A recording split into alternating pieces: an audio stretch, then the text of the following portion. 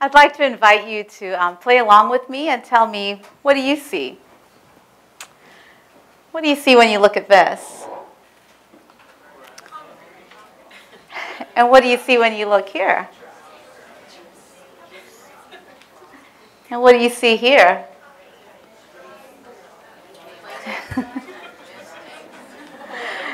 And how about here?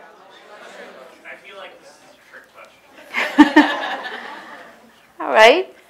And what do you see here? So I'd like to challenge you to look again. And tell me this time, what do you see? Tell me, do you see a big block of marble? Or do you see this amazing statue of David made out of a block of marble? Do you see grains of sand? Or do you see the spectacular building made out of glass that was made out of those grains of sand? Do you see little tiny seeds? Or pancakes? Or do you see this magnificent, spectacular redwood, giant redwood tree that grew out of that seed? Do you see mushrooms? Or do you see this 100% biodegradable packing foam that's made from mushrooms? So what do you think about what you see? I'm a teacher. I teach teachers. In less exciting terms, I'm a professor. And I teach exciting courses, though, with names like critical pedagogy and practice and critical multicultural education and exploring the socio-cultural and political context of teaching and learning. And within those courses, we tackle difficult topics, complicated topics like race and racism and sex and sexism. And we talk about cisgender privilege and heteronormativity.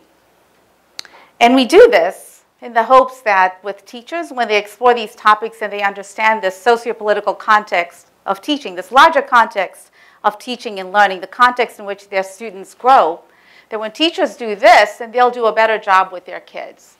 That they'll do a better job in their classrooms because they understand who their children are and what they're able to do and what they live in. So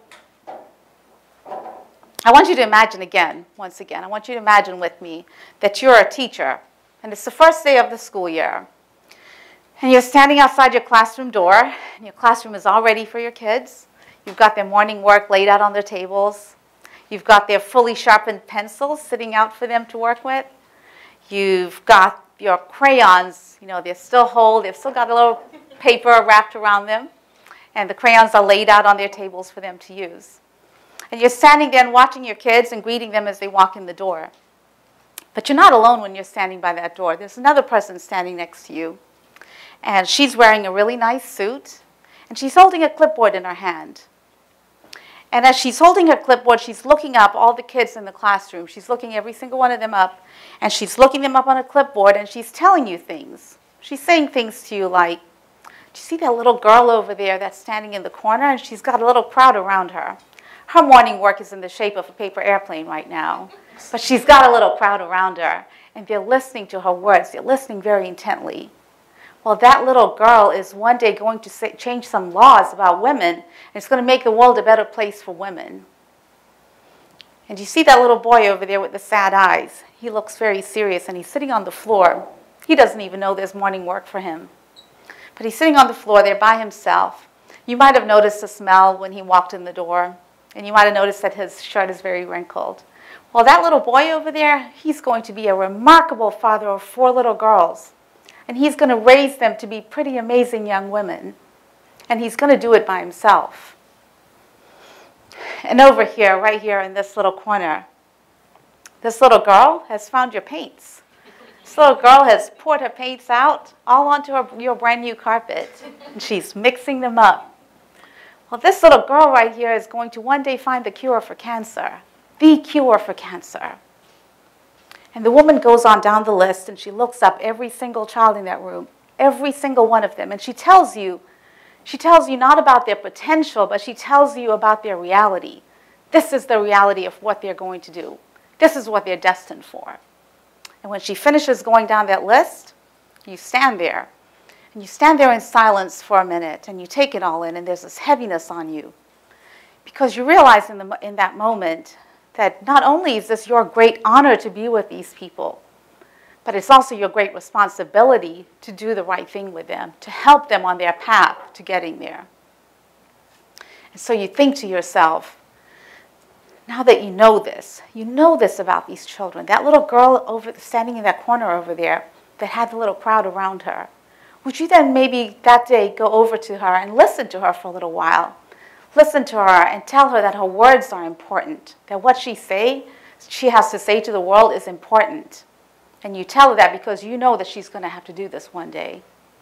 And that serious little boy over there, would you maybe take a few minutes out of your day that day to help him think through his feelings, because you know that one day he's going to have to do that with his 4 little girls. Oh, and this little girl that's over on your carpet with the paints, she's mixing them up. Would you then go over to her and watch for a while as she mixes those paints and tell her how beautiful those colors are that she just made?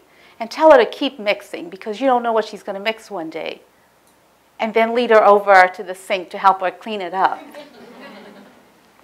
The thing is, unfortunately, teachers don't have that. When you're standing outside your classroom and you're teaching your kids and you're watching them every day, you don't know that. You don't know the reality of who they have to be. And so you have to use your imagination. You have to imagine their highest potential, and you have to teach from there. You have to imagine that they have somewhere that they're going, and that you are a part of that, and it is your responsibility to see them that way. You have to teach from that perspective. I did have one more. Remember this? What did you see here? Cute little boy with missing teeth? Divorced parents? Or did you see the 44th President of the United States? No offense, Michelle Obama, but I couldn't pass up the opportunity to stand next to this president on a stage.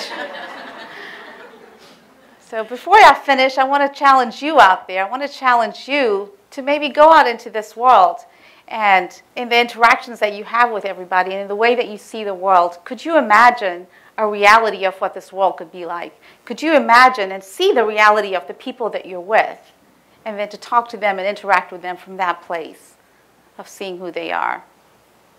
Thank you.